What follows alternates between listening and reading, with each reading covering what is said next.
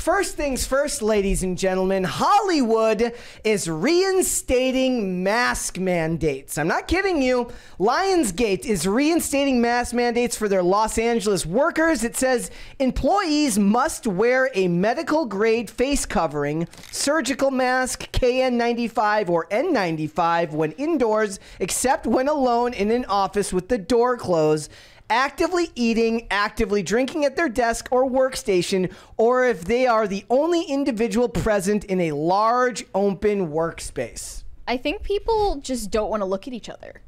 That's what this is really about. I also saw a tweet today that, weirdly enough, we have a guest with his sunglasses on, said that the same way that, you know, alcoholics and drug addicts wear sunglasses inside at night in dark bars and stuff like that to hide their bloodshot eyes, people are wearing masks because they don't like how they look, and they don't want people to look at them. There was, I remember there was a lot of the dating, like, social media people, like the people who run like their own dating profile, like, you know, dating advice columnists and stuff were talking about how masks were like making the dating market uninhabitable during COVID. Mask fishing. Because there was like people would take their mask off and they're like, ah, like, you know, like see what I did is I said, look, if I have the balls, the guts, the temerity to not wear a mask despite not liking how I look, you too cannot wear a mask and not like how you look. I think, like, you don't need to catfish everyone. The mask fishing wasn't necessarily even that they take off their mask and they're ugly.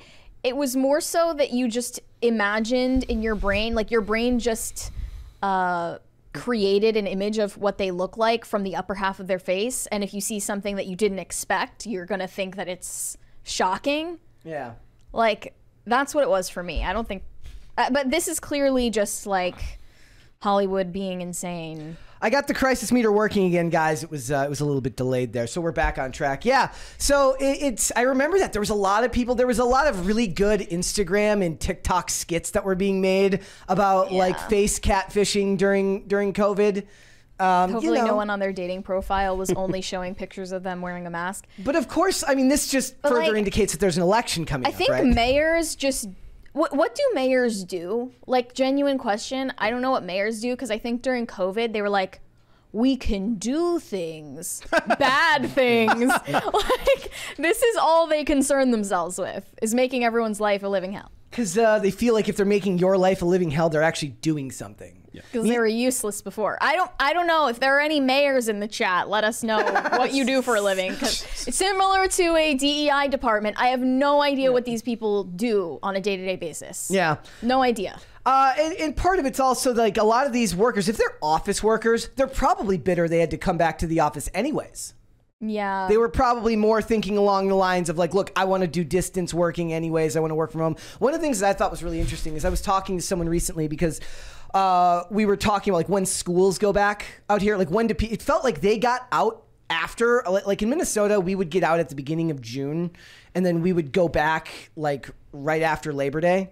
Is that Labor Day, right? Or is that Memorial Day? I just get those two mixed up. But, you know, like close to in September, right? Yeah. So like here, it felt like they got done after and we're already going back next week. So it's like, when do they actually take time, like get their time off in Minnesota? And then we were talking about like in Minnesota, like they don't even have snow days anymore. Wow. It doesn't snow? No, like you just do distance learning. You just have to, like that you, sucks. yeah, Wow. dude, you don't even get to have the day off. Like they just immediately transition to doing classes online. Just the same way that like students don't learn the same when they're on a Zoom call. You don't work the same when you're at home. Somebody said name 10 mayors.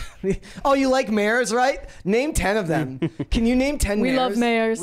We love mayors. That should be his next thing. Matan's next thing should be we love mayors. Genuinely, like, does every town have a mayor, or do some towns like share mayors? I think it's only incorporated towns. Like, it's towns that establish it. Like, there's settlements where people live there, and then there's settlements where people live there, and like, this is whatever town. We're going to have a government. Yeah. You know? So so it says the return of mask mandates come as the Biden administration is ramping up another round of COVID hysteria heading into 2024. You know, because they think that they're that's gonna have to do your with the, boosters this fall. Did you? The flu no longer exists. Well, no, it just disappears every so often. Yeah. So It is what it is. I'm a big fan of these people doing this because Hollywood's already suffering with their strikes. Right? They got strikes. There was this article. The other day about how like the strikes got basically like rained out during Hurricane Hillary. Yeah. There's now a tropical storm Harold. Wait, why does it change names? Is that what they're calling it? It's not now? the same one. Yeah. It's a different Seriously. one. Yeah. That was apparently pretty gnarly. Like I thought my dad's house actually flooded out there. Apparently it only got up to the porch. Thank God for that. But like, man, that's rare for California. My whole life, right? I've never seen it rain like that. I saw like my hometown just flooded, and there's people out there boogie boarding. Yeah, probably not great. You're gonna get brain-eating amoeba. No. Yeah. Like in that water, or get electrocuted, or more than likely get some horrible disease. Yeah, like the infrastructure is probably pretty bad for that out there, right? Yeah, like, no, it doesn't exist. My dad, like when it snowed in Texas, and they were like, "What do you do?" It's climate change. You mean the place where this never happens? Why would they prepare for that? Like, my dad worked for the Army Corps of Engineers, so one of the things he used to do is like after natural disasters, he would go and do all the land surveying work and help them draw up plans for fixing the area. And there's a town in Minnesota called Lilydale, which had this like famous like. The river basically overflowed in the 80s, and they had to just change a bunch of the infrastructure around. You know, the city was basically built on top of all the damage that happened there. Oh, wow. So yeah, California's probably not built for that in certain areas. God, no. Right? No, and they're not even in a flood area where my parents are at. I don't think this will end up halting any movie production. Oh, it also the other thing that they point out is they're also going to re-implement daily testing for them. So they're going to have to frickin' do a test every day. Bring back the COVID czars. Dude, the production assistants whose whole job is to stick swabs up people's noses. Too much money to be made. Way too much money to be made by companies. They're creating jobs if you think about it. When the last time I was at the I had to go get like a document done, like notarized here, and they had free Binax like COVID tests on like a bench or like a not a bench but like a table out front of a bench out front of the library, and just somebody had to pay for that. The city had to pay for that to give them away free at a public library. So there's your tax dollars at work, and it's just in California they're using all of their investor capital to invest in COVID tests. They're not going to put it towards making good movies. They're just going to do COVID tests forever.